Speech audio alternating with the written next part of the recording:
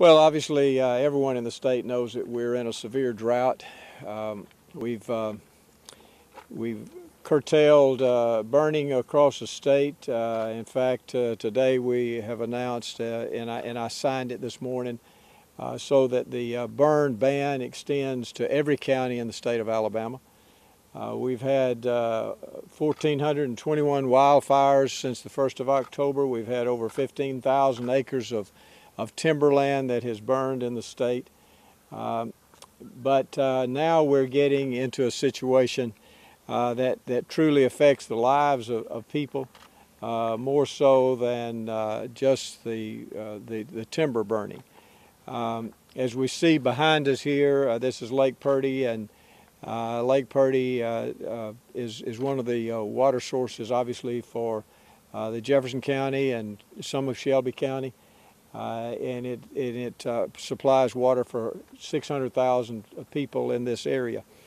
Opelika is also having some problems. This is actually the lowest. Ken DeLapp, who manages this here, tells me that this is the lowest he has seen it. Our statistics says it's the lowest that it's been in 35 years, and the second lowest it's ever been in history. So we're really having a problem here in the Birmingham area. And it's getting very serious. The Birmingham Waterworks Board sent me a letter that I received this morning. They will be going to a stage 4 emergency drought situation, a stage 4 by the end of this week, which means that the people who use more water than they should, it's going to cost more. So everyone that's listening needs to be very conservative about the amount of water they use, because it is going to be more expensive. Also, the Waterworks Board, they certainly are working hard to make sure that any leaks that occur will be fixed quickly, and this certainly needs to be done. We have a lot of problems, not only related to drinking water, but as I said, to our forest burning, also our farmers. I'll have a meeting on Wednesday with our Cattlemen Association, with our farmers, with a climatologist, and we're going to come to some conclusions by this week about what we should do as far as the state of emergency for the state of Alabama, and maybe asking for some federal assistance that we possibly could get. And so we'll be looking at this. Art Faulkner, our EMA director, he and I spoke a while ago. We'll be looking at that by the end of this week, and we'll make some decision on that. So I'm open for any questions. Governor, what can you do to help them to get more water in this area?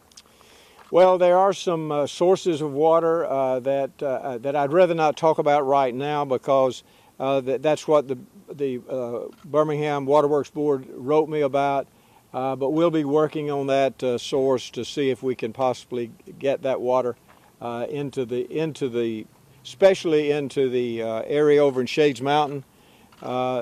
It's operating right now on 27 million gallons per day, and the minimum amount that they can even operate efficiently is 25 million gallons per day. And so we need to make sure that we have enough water so those plants can operate. Getting out of the car and seeing what this lake looks like, what was your first reaction? Well, obviously I've never seen it this low. I remember pictures, and it must have gone back to 1995 when that was the most severe one that Mr. DeLapp says he remembers. I remember seeing pictures similar to this a number of years ago, but obviously as you look around, it's only 25% full right now. So we don't have a lot of water in this reservoir. Along with so there is a potential for a state of emergency, you were saying, because of the drought, or? Well, we're going to look at that. We're going to look to see what resources that we could secure if we declare a state of emergency. That obviously would help us on a federal level as far as securing money from the federal government. And we will be looking at that towards the end of the week. What kind of resources would potentially benefit Alabama? Well, there may be some emergency monies that may be available if we are able to convince them that there truly is a state of emergency here in the state. But you know, we really are having a difficult problem all over the state, especially in northeast Alabama and coming down through the central part of the state. The southern part of the state is not having quite as much problems, but they're still having drought conditions also.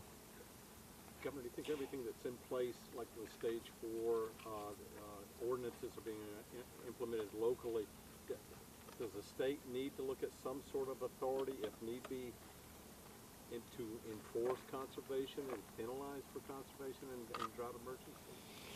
Well, we don't want to. We want to encourage conservation. You know, everyone needs to be thinking about that. I mean, you know, one of the things that a state of emergency does is it raises people's awareness of the situation. When I declare a state of emergency, you know, you report it, everyone reports it, and it really makes people think more about why they should be conserving water.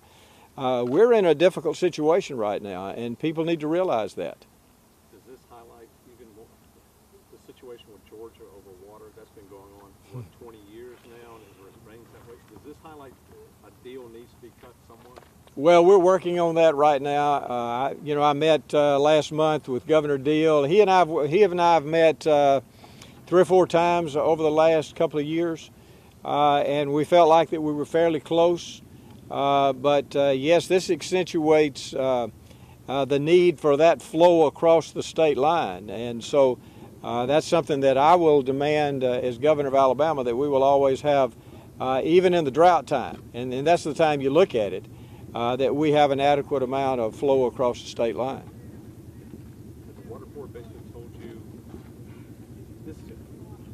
I don't know. I guess how dire of a situation where people's lives. I mean, if people worry about water, people can get water. You know, it's like no lives are at risk. But how do they paint it when they talk to you? Who is this? I'm sorry. The Birmingham Waterworks Board, or whoever's been talking. Well, you know, they just give the statistics to me on you know, on what I've just repeated.